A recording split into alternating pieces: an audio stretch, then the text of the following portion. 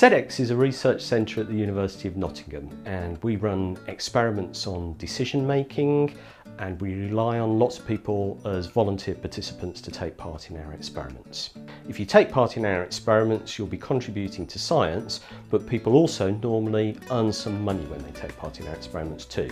People get paid in cash on the day that they come to the experiment. As a participant, getting involved in the experiments, you really don't need any prior knowledge or experience.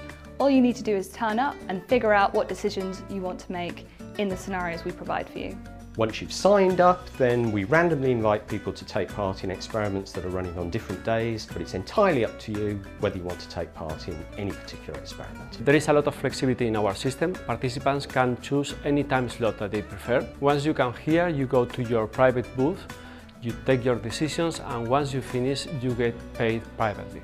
For every experiment, we have made sure that we've got the right ethical approvals, and all your decisions will be made anonymously, and we also comply with all data protection laws. It's very easy to sign up to take part in experiments.